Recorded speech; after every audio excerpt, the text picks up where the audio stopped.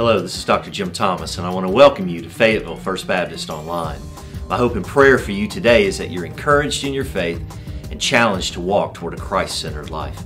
If you have any questions about today's message or would like to have more information on what it means to follow after Jesus Christ, please don't hesitate to email me at info@fayettevillefbc.org. I hope you're encouraged today. May God bless you. This is a new day, a day of celebration, for God has given us a new birth, a living hope through the resurrection of Jesus. He's rescued us from the darkness. He's brought us out of despair. In Him we have redemption. In Him we have mercy. In Him we have forgiveness. Today we stand in Christ a new creation. The old is gone. The new has come. Today we celebrate our Savior, our Deliverer, our Redeemer. Sin is conquered. Death is defeated.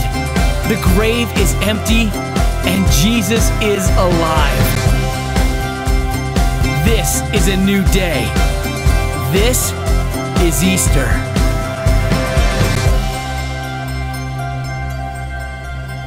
Amen. Good morning. Stand with us, church. Let's proclaim together, He is risen.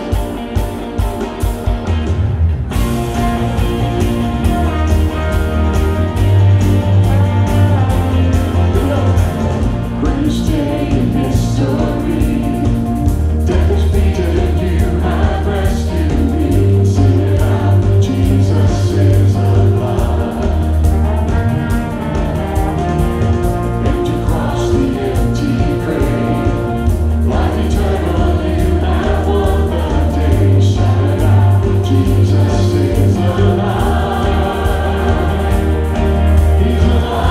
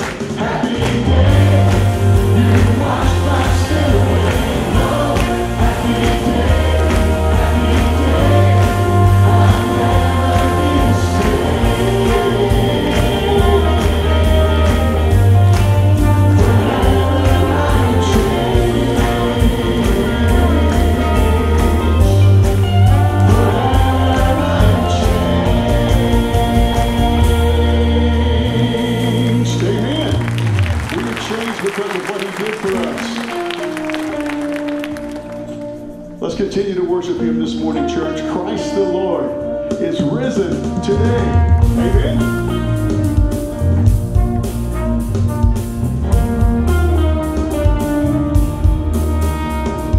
Christ the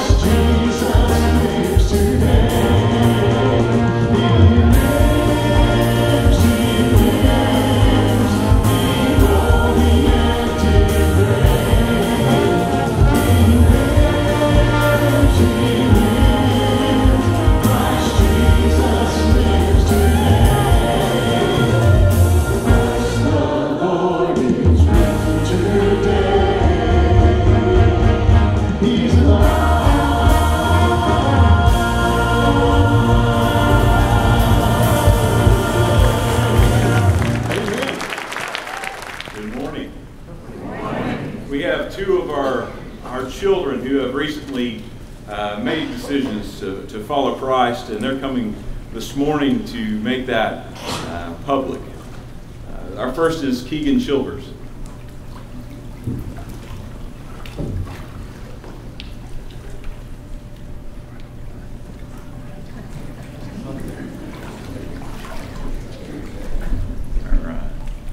Keegan started asking questions several months back of mom and dad, and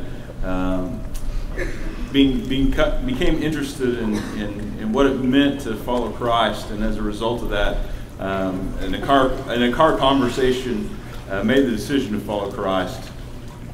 If you are our family or friends, would you please stand up just in support of him this morning? All right, Keegan. Keegan, who is the Lord and Savior of your life? Jesus. Amen. Well, it's upon that profession of faith that I baptize you, my brother, in the name of the Father, and the Son, and the Holy Spirit. Buried with him in baptism, and raised to walk.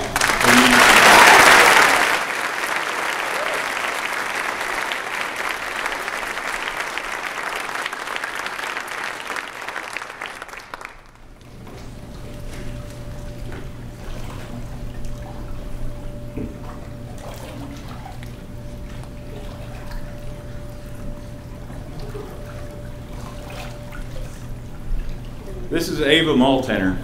She's my daughter, and I have the privilege of baptizing her this morning. A few months back, she became interested and started asking questions, and through some time with her Sunday school teachers on a Sunday morning, accepted Christ as her Lord and Savior, and now she is ready to follow Him and obey Him. Ava, who is the Lord and Savior of your life? Jesus. Amen. If you're our family or friends, would you stand up in support of her this morning? Ava's. Based on the profession of faith, I baptize you, my sister, in the name of the Father, and the Son, and the Holy Spirit, buried with him in baptism, and raised to walk.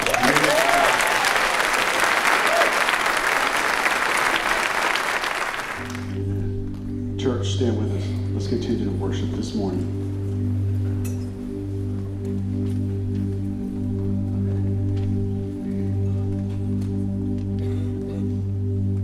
Sing with us. God sent his Son. They called him Jesus.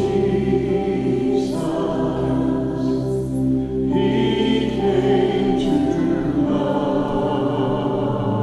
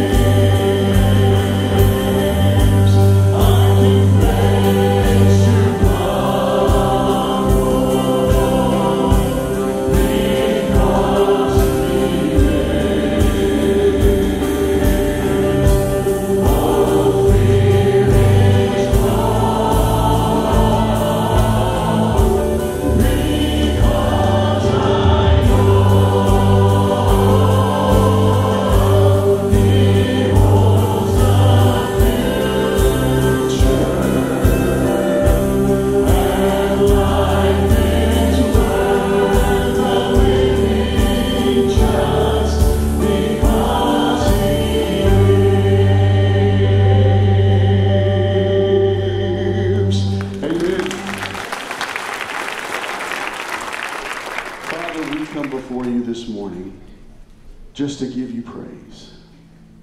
We give you praise, we give you honor, we give you glory for all that you've done. Lord, there's absolutely nothing we could ever do to repay or thank you for sending your Son to be crucified in our place. Father, this morning we pray that as we've gathered here as your people, Lord, we pray that your Spirit would be here. And Father, we pray most of all that we would honor and we would worship you in spirit and in truth. Help us to do that as we continue to worship you this morning. In Jesus' name, amen. Continue to sing with us, church.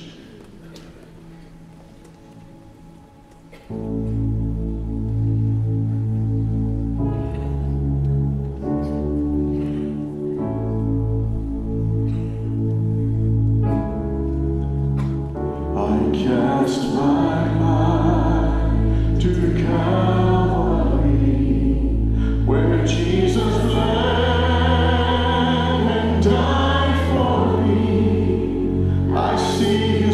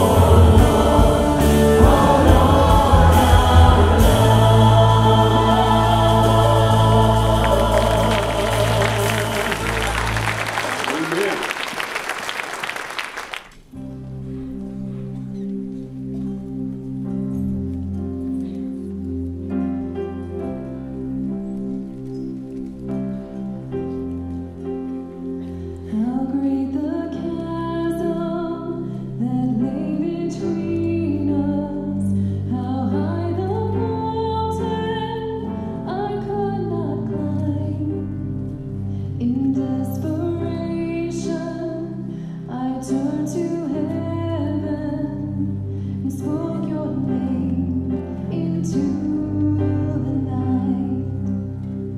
Then through the darkness, your loving kindness tore through the shadows of my soul. The work is finished, the end is written. Jesus Christ, my living hope. Who could imagine so great a mercy? What heart could fathom such boundless grace? The God of ages stepped down from glory to wear my sin and bear my shame. The cross has spoken, I am forgiven. The King of Kings calls me his own. Beautiful Savior, I'm yours forever. Jesus Christ, my living hope. Hallelujah, praise the one who set me free. Hallelujah,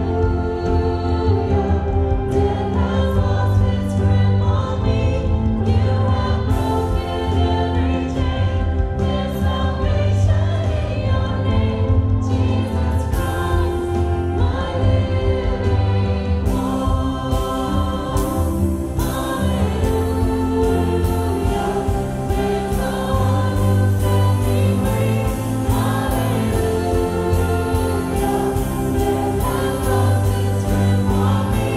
You have broken every chain.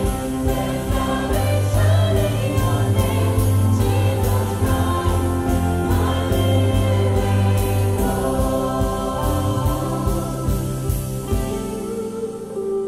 Then came the morning that sealed the promise. Your very body began to breathe. Out of the silence, the roaring lion declared the grave has no claim on me. Then came the morning that sealed the promise. Your very body began to breathe. Out of the silence, the roaring lion declared the grave has no claim on me. Jesus, yours is the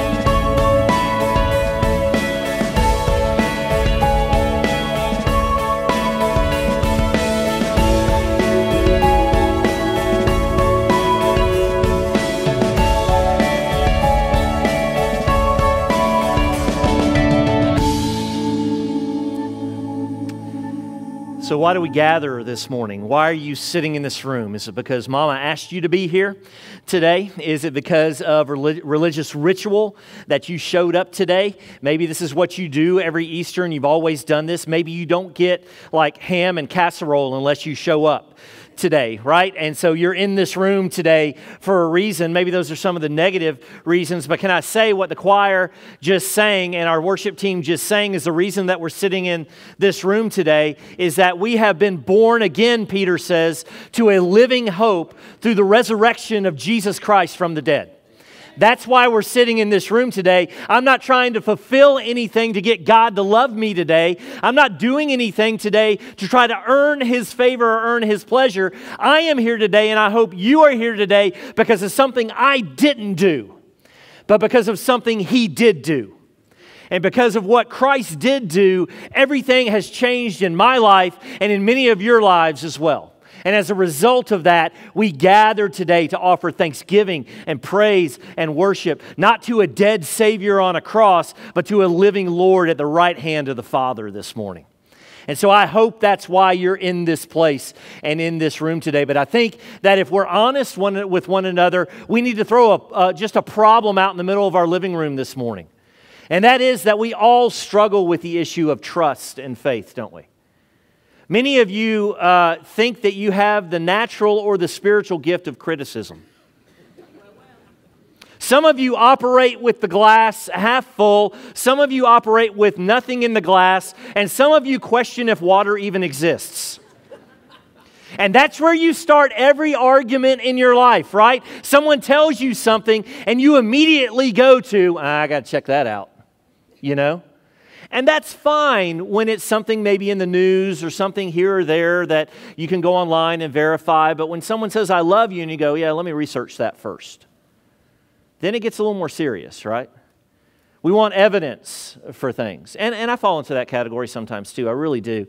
In fact, it happened this week. I got a text from my wife on Monday or Tuesday. I can't remember which day it was. And she simply said this, Notre Dame is on fire. And immediately I started praying for everybody in South Bend.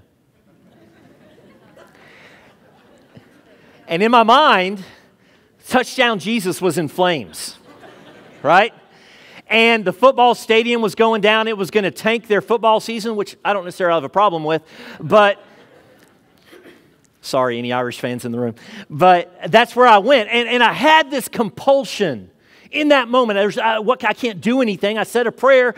Maybe I just need to go watch Rudy one more time, you know, or something. I had that compulsion to watch that movie one more time just to support whatever was happening in Indiana. And then I went to the interweb or whatever we call it, and I Googled it. I went to the Google, and I put in Notre Dame, and it came up, and I went, oh, look at that. Oh, look at that.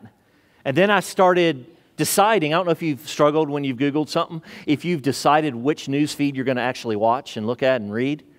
Well, I don't kind of trust that one. I really don't trust that one. I kind of trust that one. Don't know what that one is. Maybe I'll go to this one right here, and I opened that one, and it had the video of Notre Dame de Paris on fire. And my heart broke. I love history. I love architecture. I love European history specifically, and to see that classic cathedral on fire broke my heart. And, you know, you start thinking through, it was under renovation. They were doing work there. And now, a couple days later, you hear that it's going to cost billions of dollars to put this thing out. And everybody now is arguing over that and all that kind of stuff. And everything goes sideways again. And our ability to trust, our ability to have faith is shattered again, right? I think all of us struggle with verifying those things that are told to us. We struggle with this idea of faith, putting trust in those things that are unverifiable by knowledge or experience as a definition. We look at most things with a critical eye, waiting for something or someone to validate its truth or reality. But when it comes to God, He calls us to believe in Him. In fact, He calls us to faith. The writer of Hebrews puts it this way, that no one can come to God without faith. God calls us to believe in Him, not based on an unreasoned faith. Nowhere in Scripture, especially in the New Testament, is Christianity described as some type of blind faith. We never see that anywhere. We see Christianity as a very reasoned faith. Many atheists who have come to Christ, many agnostics who have come to Christ, have realized that when they start putting all the evidence against whatever they want to compare that against, they realize that Christianity is a very reasonable faith. Yet it is still faith. You still have to take a step of belief in action to actuate that reality in your life. But God has revealed Himself to us. He's revealed Himself to us in many ways through His creation. He's revealed Himself to us through different prophets in the Old Testament. Ultimately, He has revealed Himself to us in the person of His Son. And so He calls us to believe in Him not based on an unreasoned faith, but on a faith that is evidenced by the person and the work of Jesus Christ. And so this is what God did when He sent Jesus to Bethlehem. Let's just start there today. When He sent Him to Bethlehem and He was born as a baby there, we have all these questions about who God is. And God says, okay, let me just come and dwell among you and reveal myself through my Son so that you can understand more about who I am. In other words, if you want evidence for who I am, then look at me as I reveal myself through the God-man, Jesus Christ. C.S. Lewis, in a collection of works called God in the Dock, which is a collection of essays that he wrote, or that were compiled after he died. The dock in that title, God in the Dock, is the British lingo for a witness stand in a courtroom. And so basically what this book does through argument is put God on the witness stand and ask the question about who He is. And this is what Lewis says in one of the essays in that book. Then we come to the strangest story of all, the story of the resurrection. It is very necessary to get the story clear. He said, I heard a man say the importance of the resurrection is that it gives evidence of survival, evidence that the human personality survives death. Well, on that view, what happened to Christ would be what has always happened to all men. The difference being that in Christ's case, we were privileged to see it happening. But Lewis says this, but this is certainly not what the earliest Christian writers thought. Something perfectly new in the history of the universe had happened. Christ had defeated death. The door which had always been locked had for the very first time been forced open. Something new had appeared in the universe, as new as the first coming of organic life. This man, after death, does not get divided into ghost and corpse. A new mode of being has arisen. Something brand new happened at the resurrection, folks. Something that had not happened in the history of the world up to that time. That this God-man, this God in the flesh, this man who was 100% God and 100% man, this Savior of the world, this Messiah, was crucified on a Friday, but on Sunday He didn't rise in some heavenly form that didn't look like Himself anymore. He's not some spirit that's walking around. No, He was raised bodily from the dead and appeared to many people over the course of 40 days. And because Jesus now has given us a new vision of what resurrection looks like, we can have hope because He is not dead, He is alive.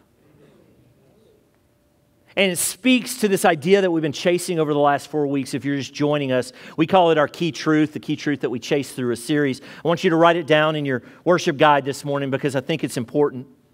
The key truth is simply this: the foundational elements of the gospel create the path for new and eternal life. The foundational elements of the gospel create a path for new and eternal life. Many of us would think, when we think, okay, what is the gospel? The Greek word gospel, which means good news. And so what is this good news that, the foundational elements of this good news that create a path for new and eternal life? Many of us would come into this room saying, well, the good news, the gospel as I heard it, is to go to heaven. But ultimately, biblically, that's just part of the good news. That is part of the good news. And if you come to faith in Christ, man, that's a great place to end up with Him for eternity. But it's just part of the good news. But the good news is much broader than that. The gospel is much bigger than that. You see, the gospel is about a kingdom. And it's about a king that rules over that kingdom. And this king has died for the sins of mankind. But again, we don't serve a dead king. We serve a living Lord because this king has risen from the dead. And because He has risen from the dead, He calls us to respond to the resurrection. And can I just say this morning, folks? Every person in this room, every person in this world has to respond to the resurrection. You can write it off. You can say it didn't happen. You can argue all your philosophy or poor theology. Can I just be that bold this morning? Against the resurrection. You can say, well, it kind of maybe happened in a certain way. Or you can say, yes, He is risen from the dead. But whatever conclusion you come to this morning will dictate how you live your life for the rest of your life. And according to the Bible, will dictate your eternity as well.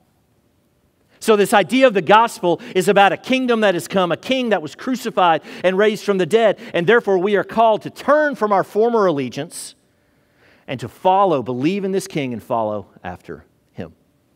And so what are the fundamental elements of this gospel? We've been looking at them in 1 Corinthians chapter 15. Paul says this, the Apostle Paul, in verses 1 through 5. He says, "Now I would remind you, brothers, of the gospel I preached to you, which you received, in which you stand, and by which you are being saved, if you hold fast to the word I preached to you, unless you believed in vain. For I delivered to you as of first importance," this is of first importance, "what I also received," and he did as well, "that Christ died for our sins in accordance with the Scriptures, that He was buried, that He was raised on the third day in accordance with the Scriptures, that He appeared to Cephas," or Peter, "then to the 12. And so over these past 4 weeks, we've been examining the 4 essential elements of the story of Easter, found in 1 Corinthians chapter 15. Jesus' death, His burial. Last week we looked at His resurrection. And now His appearances. So in doing so, we see the power of the Easter story to transform our lives in the present and give us life in the future. So today, or the last couple of weeks, we've looked at Jesus' death, burial, and resurrection. Today, we will look at the evidence of His resurrection through His appearances. So if you have a Bible today, go ahead and turn to the Gospel of John, chapter 21. John, chapter 21. We're going to look at one of the appearances in this focal text this morning in verses 1 through 8. John, chapter 21, verses 1 through 8. If you wouldn't mind standing in the honor of the reading of God's Word. John 21, verses 1 through 8. This is the word of the Lord. "After this, Jesus revealed Himself again to the disciples by the Sea of Tiberias. And He revealed Himself in this way. Simon Peter, Thomas called the twin, Nathanael of Cana in Galilee, the sons of Zebedee, and 2 others of His disciples were together. Simon Peter said to them, 'I'm going fishing.' They said to him, 'We will go with you.' They went out and got into the boat. But that night they caught nothing. Well, just as day was breaking, Jesus stood on the shore. Yet the disciples did not know it was Jesus. Jesus said to them, 'Children, do you have any fish?' And they answered Him, 'No.' He said to them, 'Cast the net on the right side of the boat, and you will find some.' So they cast it, and now they were not able to haul it in because of the quantity of fish. That disciple whom Jesus loved therefore said to Peter, 'It's the Lord.' When Simon Peter heard that it was the Lord, he put on his outer garment, for he was stripped for work, and threw himself into the sea. The other disciples came in the boat, dragging the net full of fish, for they were not far from the land, but about 100 yards off." And all God's people said, amen. You may be seated this morning. Well, when we think of Easter, we usually think of Jesus' Passion Week, right? His death, burial, and resurrection, but rarely do we consider His post-resurrection appearances, or the ascension for that matter, which we won't have time to talk about today. But we don't consider His post-resurrection appearances as central to the story, but by contrast, the 4 gospel writers and the Apostle Paul consider these appearances crucial to both the story of Jesus and their message of the gospel. In fact, Gary Habermas, the chair of philosophy at Liberty University up in Virginia, puts it this way. He says, "The key to Jesus' resurrection is His post-death appearances. Critical scholars agree that the entire enterprise of the early church, worship, writings, and witness, would never have come about if Jesus' followers were not absolutely convinced that He had conquered death by appearing to them afterwards." You see, there's one thing to say that resurrection is a great philosophy or a great theology, that I can get my head around God doing something supernatural. But when resurrection becomes something that is encountered, everything changes. You see, the disciples could have probably had some steam in their engines, and they could have probably gone a little ways with a philosophy or a theology of resurrection saying, well, he said he was going to rise from the dead. The women told us he was going to rise from the dead, or said that an angel told them that he was going to rise from the dead, but we haven't seen him. And therefore, I guess we can continue to go forward because we're going to trust that what he said was true, but we really haven't experienced him at all. But that first night when Jesus showed up in the upper room, everything changed. Because resurrection moved from philosophy and theology to reality, and that reality changed their lives forever. In fact, all but 2 of the original 12 would give their lives, minus Judas Iscariot, obviously, who had betrayed Jesus and hung himself, and John the Apostle, who most scholars believe lived out his days on the Isle of Patmos, potentially after that in Ephesus as an old man, and died of natural causes. But the other 10 disciples gave their lives. Did they give their lives for a philosophy or a theology? No, they gave their lives for a risen Savior that they had encountered, that they had seen, that they had touched, that they had eaten with, that they had learned more from, that they saw ascend in their midst. And because of their encounter with a risen Lord, everything changed for them. And it's why you and I are sitting in this room today. The New Testament gives testimony that Jesus appeared to both individuals and groups over a 40-day period between his resurrection and the celebration of Passover in Acts chapter 2. And these appearances led his followers to take his message to the world. In fact, I think we have a screen that shows the resurrection appearances that we can put up here. There were 10 appearances that are tracked throughout the New Testament, through the 4 Gospels and through Acts and 1 Corinthians. We're not going to have time to break all this down like a seminary class today, but I want to give you a general idea today of the timeline of the post-resurrection appearances, starting with Mary Magdalene and the ladies at the tomb, going over Resurrection Sunday into the next 8 days, over the next few weeks, and then on the 40th day where he ascends before them. And so we see all of these different appearances. Individuals, groups that are small, groups that are large. We don't have time to go through all of these today because some of you have ham in the oven, okay? And so I get that today. So we're going to look at one of these in John chapter 21 as representative of his appearances and what we can understand about that today. So here's the question. What do the post-resurrection appearances mean for us, and how can they impact our lives today? Here's the first thing. Write this down. That Jesus calls us to faith in him. Jesus calls us to faith in him. The word we talked about earlier, the word trust, the word faith, is the Greek word pistis. It means a changing of allegiance.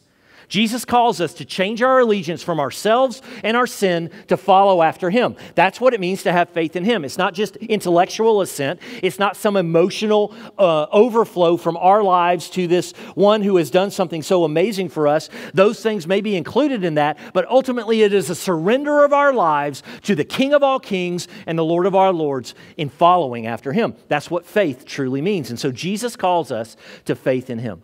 So we jump really deep into the story really quick here. So following the women's report of the resurrection and Jesus' appearances to Mary Magdalene and then twice to the disciples, once without Thomas and secondly to Thomas, with Thomas in the room, the disciples leave Jerusalem and travel to Galilee where Jesus had told them that he would meet them, and that's what the angel had told the women to remind the disciples of as well.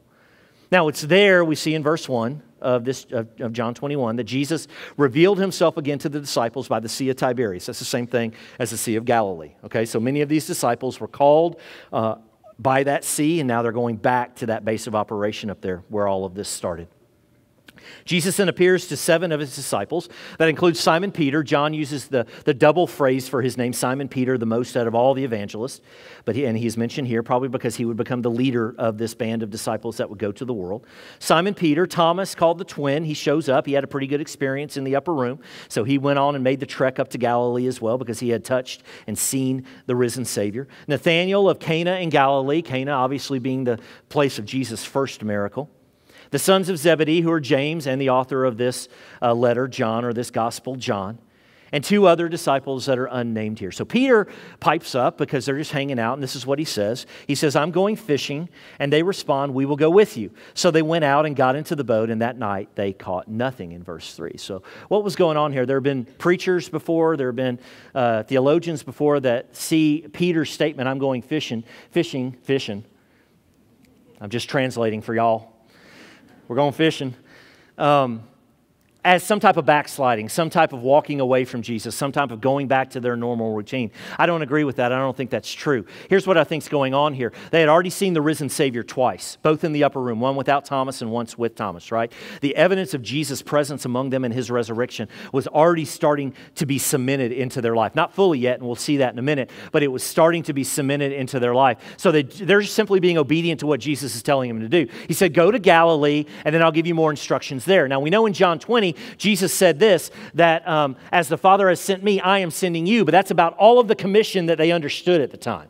So they go up to Galilee, and they're hanging out. Here's what the disciples are doing. They're doing what they know to do.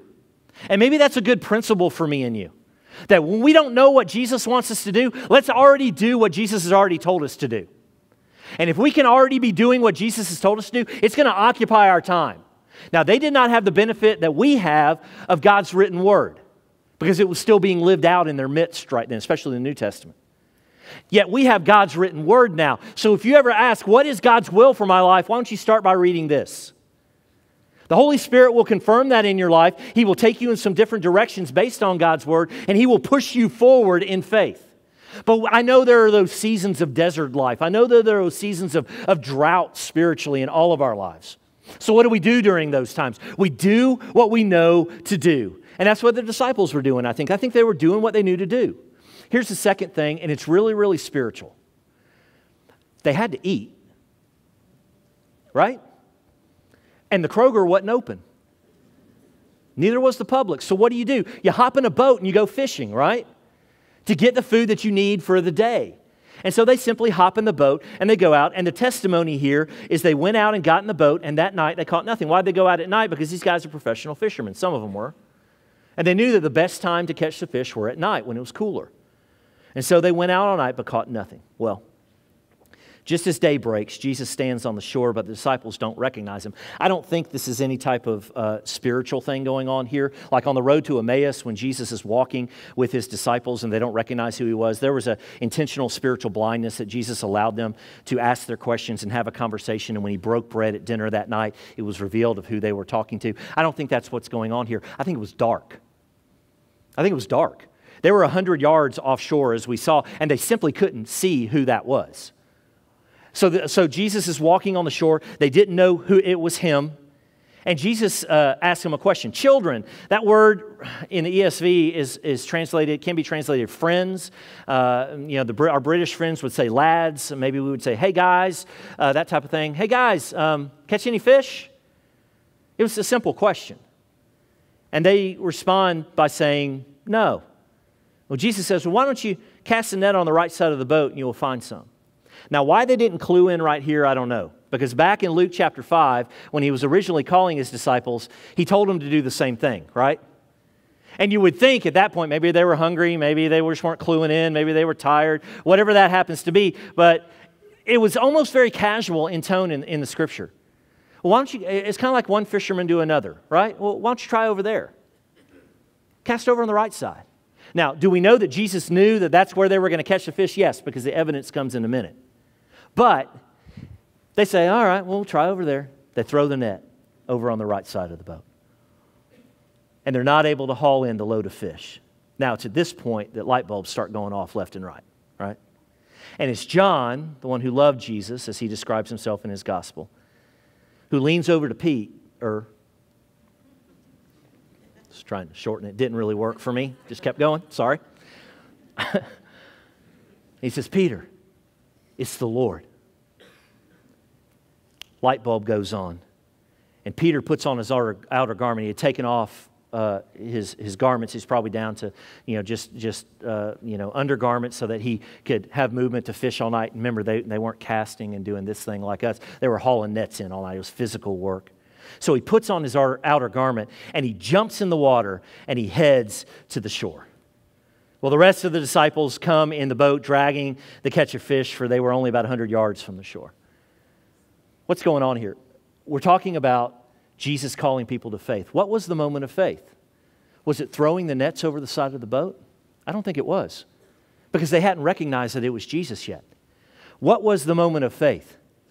It was jumping in the water. It was jumping in the water. The good news was cast the net over the right side and you're going to catch something. And then they did that. They trusted in the message of the good news. They saw that they hauled in fish and they responded in faith. Peter did. And he jumped out of the boat. Many of us have heard the good news today. It's Easter Sunday. It's not like many of you hadn't been here before. Many of you have heard the good news and some of you have never jumped out of the boat.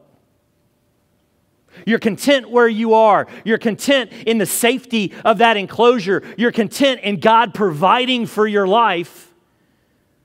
But you haven't jumped out of the boat in faith and really followed Him.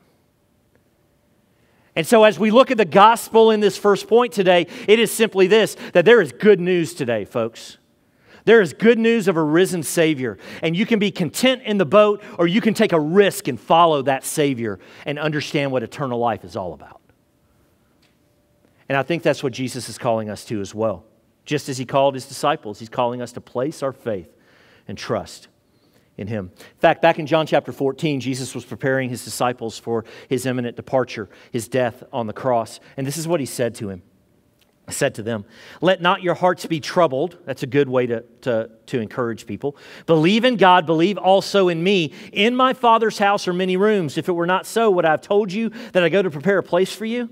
And if I go and prepare a place for you, I will come again and will take you to myself, that where I am, you may be also, and you know the way to where I'm going." And so Jesus is giving them good news, right?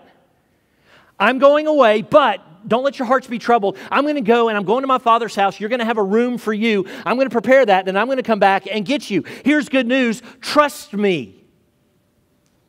So my namesake, Thomas, said to Him, "Well, Lord," let's get practical here. We don't know where you are going. Could you spell that out a little more for us? How can we know the way if we don't know where you're going? I don't think Jesus sighed there. There's no evidence of that. I may read that into this. I think He was very directive. But He said to them, "I am the way and the truth and the life. No one comes to the Father but by me." Do you hear what He just said? Here is good news. Don't let your hearts be troubled. Here's good news. I'm preparing a place for you. I'm going away, but I'll come back and get you. Don't worry about that. Same message that would be given in Acts chapter 1 by the angels. Guys, hey, guys, why are you looking up? He's going to come back. Get to work. Don't worry about when He comes back. The Father has that all in hand. There's nothing you can do to expedite that or not expedite that. Don't worry about that. Go be about the kingdom work while you're here.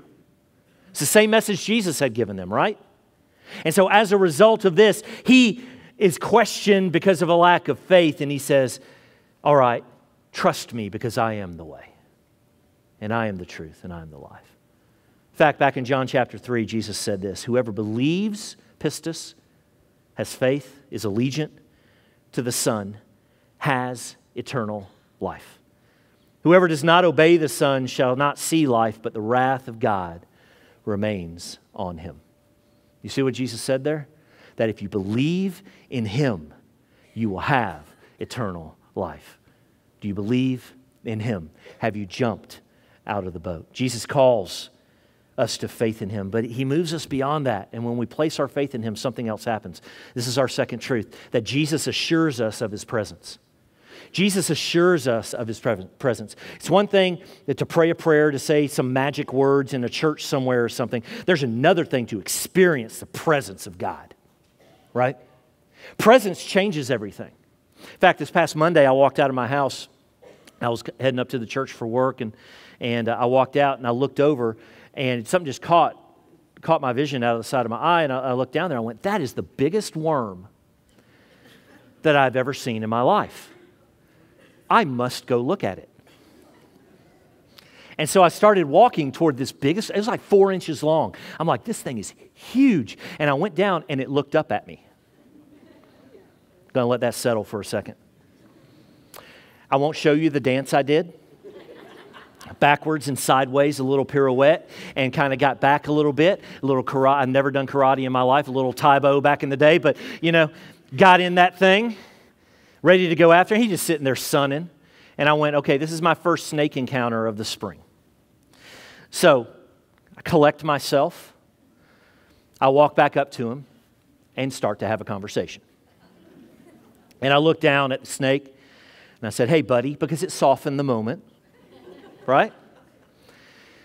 And I said, "Hey, buddy, don't know you, gonna have to kill you."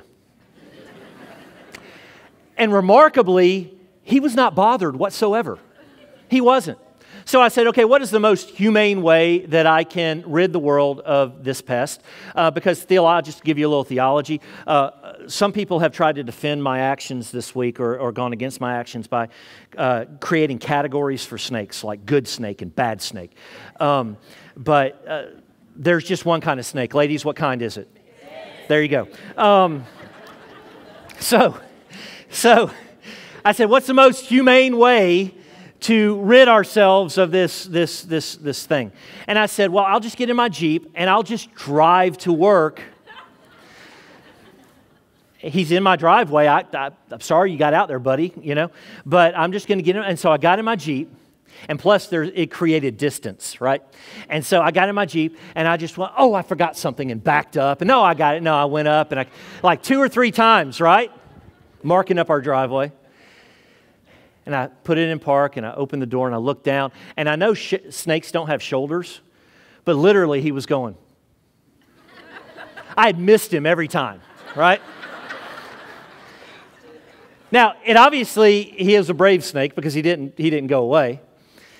And again, this isn't a python. I did name him Leviathan, but he was only about 4 inches long. And I said, well, okay, you're going to look at me like that? You're going to give that business back to me? We about to get this on, So I went back inside at a distance, and I got a key. I went out to my shed, and I picked up a shovel, and I dispatched him to snake heaven. And then I made a mistake. I texted my wife. And I said, hey, and maybe this isn't the best opening line when you're dealing with a critter situation around the house. I said, hey, so I guess you didn't see the snake behind your car when you got in it this morning. Send. That created a stream of text. Where is he now? Where is his mother? I didn't do the genealogical, that type of thing. Now, I want to make this very clear. Because we have a ham in the oven too, and I want to eat lunch. I did not question my wife's integrity at all, or her word when any of this was going on, okay? I trusted that I did the best thing, and I was her hero that day. Was that correct? Praise the Lord. Thank you. I get to go home today, okay? But here's the point this morning, folks. Presence changes everything, doesn't it? I mean, you can tell me your snake story, but if I've never seen a snake, ooh, that's terrifying in a philosophical way. I would be terrified too. But you almost step on one of those things, dude, life changes, right? The way you think, I tell you what, every time I walk anywhere in the outer of doors right now, man, I'm swiveling eyes, And if the stick moves, run. Okay, that's just a general. Presence changes everything. And can I tell you this? When the disciples encounter the risen Jesus, his presence changes everything. It makes them think differently. It makes them see differently. It makes them act differently. Everything that they do is now different, not based on who they are, but based on who he is and his proximity to them. And so when those in the boat land on the shore, they saw a charcoal fire in place with fish laid out on it and bread in verse 9. And just as Jesus has served them in the days of his flesh, he now continues to serve them by preparing a hot breakfast after a long night of work at sea. Jesus says this, bring some of the fish that you just caught. Verse 10. I love this. Peter then goes back aboard the boat and hauls the net of fish ashore, including 153 large fish, but the net does not break. Okay, 2 things about Peter here. Number 1, dude's a hoss. Okay? You got 6 guys trying to pull this in the boat and can't get it in the boat, and they finally get everything to shore. And when Jesus says, go get some more fish, he picks up the whole net of 153 fish and hauls it over to the campfire. I'm hanging with that guy. This is, biblical security right here, right? He's a big dude. I think something else was going on as well. 2 more things. One of the things I'll tell you right now, one in a second. I think there was an adrenaline rush going on. I think he was so pumped up that Jesus was alive and that Peter could be around him that everything had changed for him. He jumped out of the boat, left the rest of the guys behind. He hauls the whole net of fish over. And I love how Jesus kind of brings down that adrenaline. Listen to what he says in verse 12. Hey, come and have breakfast. Come and have a seat. Come and have breakfast. John then says this, now none of the disciples dared ask him, who are you? They knew it was the Lord. And I think it's that natural skepticism. Okay, we see you. This is the third time we've seen you. We saw you on the shore. We caught the fish. We got to shore. You're cooking breakfast for us. You're talking to us. We're hearing you. Is that really you? But they knew it was him. They knew it was him. In fact, D.A. Carson puts it this way. It was almost as if the disciples were reluctant to come even as they were eager to be with him. But here, Jesus reassures them, meets their physical needs, serves them as he did before his passion. It's a time for them to adjust to the new eschatological situation. It's a time sufficiently symbol-laden in a culture where symbols were more highly regarded than in our own, to speak to them powerfully as they meditated upon it, about the Lord's continued presence and power with them as they prosecuted the mission with which he charged them. In other words, they're still trying to figure all this out, folks. We have 2,000 years of history and theology to say Jesus Christ is risen from the dead. They had a couple weeks and 2 appearances. And when they're sitting around that morning campfire and they're smelling the fish cooking and they see the risen Savior in front of them, they're still trying to figure all this out. Because resurrection had moved from theory to reality because of the presence of the risen Savior. So Jesus came and took bread and gave it to them, and so with the fish. John says that this was the 3rd time Jesus appeared to his disciples after his resurrection, obviously not including the time with Mary Magdalene that happened before that, and the women. Jesus assures us of his presence. A couple days, maybe a week later, he would take them to a mountain in Galilee. We don't know which mountain. And he would commission them. And I want you to hear that commission one more time. This is what he says. He just reiterates what he's already been telling them. Go therefore and make disciples of all nations, baptizing them in the name of the Father and of the Son and of the Holy Spirit, teaching them to observe all that I have commanded you. Listen, and behold, I will be with you always, to the end of the age. Do you realize that was not only a promise for the ones that were there, but that's a promise for us today? Because he promised his presence, which would come in the form of his Holy Spirit, to dwell in and lead believers till Jesus returns. And if you're a Christ follower today, that promise is actuated in your life right now. That the presence of Jesus is with you through his Spirit right now. And he has not left you. He is present with you, and he is here to empower you and to direct you so that you can fulfill the commission that he has given you. Jesus calls us to faith in him, and he assures us of his presence. And he does something even deeper in our lives. And that's our final truth today. That is that Jesus restores us and gives us a purpose. All of us are looking for a purpose, right? And all of us think we fall too short of actually fulfilling anything that God would give us. But can I tell you today that that's a lie? That Jesus, when we come to faith in him and we experience his presence, restores us to a right relationship with the Father and gives us a purpose that is eternal in nature, not temporal in nature. So here is where the attention turns back to Peter. And here's the third thing I wanted to tell you a second ago. Not only did Peter was a hoss in that he was kind of jacked up on adrenaline, pulling stuff in and jumping into the sea. But I also see something else happening here with Peter. Do you think maybe that he was doing a little penance? He had denied Jesus 3 times. Remember what we said last Sunday if you were here? When the angel spoke to Mary Magdalene, she said, now go and tell his disciples and Peter. Why did she do that? Why did the angels tell Mary to do that? Because Peter, the good news, there's a possibility Peter didn't think it was for him. And the angel, God's word through the angel, wanted to make sure that Peter understood, even though he had denied Christ 3 times, that the good news was still for him. Now, Peter jumps out of a boat. Now, Peter hauls a bunch of fish in, and all of a sudden, we see Peter doing a lot in front of Jesus Could it be that he was trying to make up for his mistakes? Could it be that we do that all the time? If I just do a little more, if I just do a little more, if I'm just a little kinder, if I'm just a little more religious, if I just give a little more money, if I'm just nicer to a person I really don't want to be nice to, then maybe God will love me. I love how Jesus diffuses this.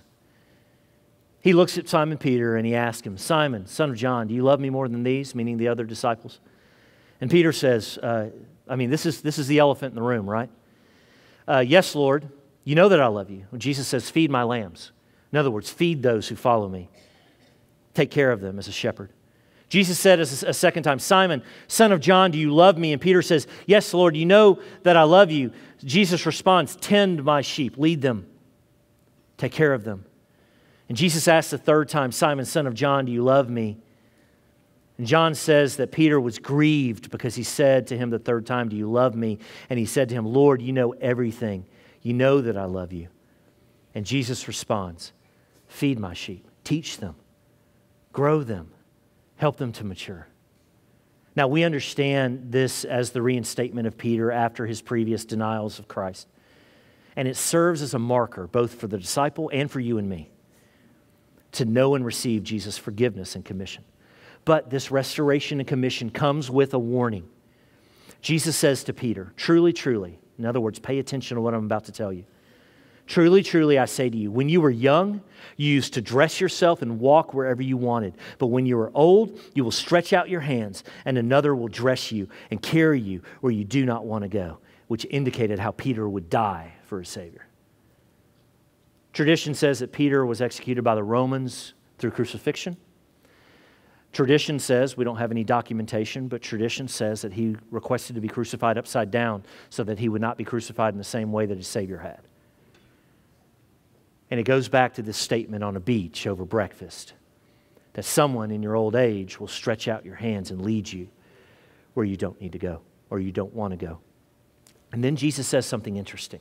Because I think if he left it at that, it would kind of be, all right, listen to what he says. Follow me. Follow me.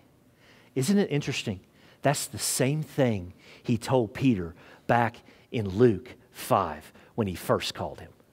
He said this, and this is the point of all of this, okay? I'm reinstating you. I am forgiving you. I'm restoring you. But realize following me will not be easy, because being a Christian, a Christ follower, is not easy. In fact, it may come to the point where someone will stretch out your arms and lead you where you don't want to go. So, all in now, you understand what it means to follow me. Now follow me and watch what I do through you. It's an incredible invitation, folks.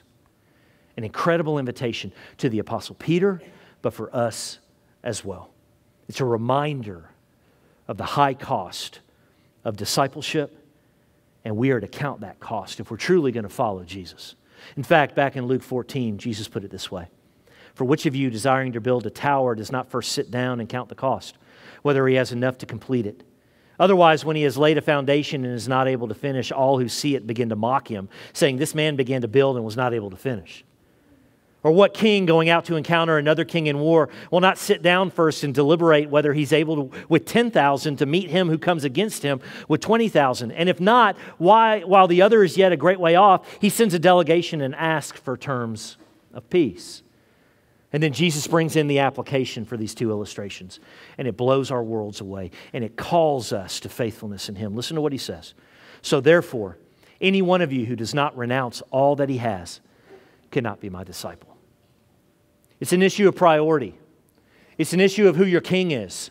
It's an issue of who you're going to follow every day, because everybody in this room is going to follow someone every day. Whether it be yourself, someone else, some idea, some philosophy, some other type of theology, whatever, you're going to follow someone, you're going to worship someone every day. And Jesus is saying, hey, listen, I am the King of Kings, I am the Lord of Lords. Let me prove it to you, I'm alive. And I want you to follow me because I am really the only true God. But if you follow me, I want you to understand something. You are in enemy territory. And it's not going to be easy. And it may end up with your death. In fact, if you want to follow me, you need to renounce everything else, and then you need to live your life as if I were living it. And as you live my life in this culture, you become the light of the world. As my light is being seen through you, and as you fulfill the commission I've given you to take this gospel of the kingdom of God to the entire world. Now, do you understand what it means to be a Christian? If so, follow me. You see what Jesus is saying here? Nowhere in there does he say, if you walk an aisle and pray a prayer, you'll go to heaven. He says, if you follow me, you will live forever. And guess what? That includes heaven. So let me ask you a simple question today. Have you believed in this King? Have you believed in the risen Christ? Have you turned your allegiance from yourself and your sin to follow him? Have you known the assurance of his presence? And have you been restored to a right relationship with the Father and commissioned to take the message of the kingdom to the world? If you haven't, you can today. If you haven't, you can today. The same Jesus that offered this salvation to those earliest disciples offers it to you. Have you responded? Will you respond? Because when you do and you know the Son, he will give you new and eternal life. And that can happen right now.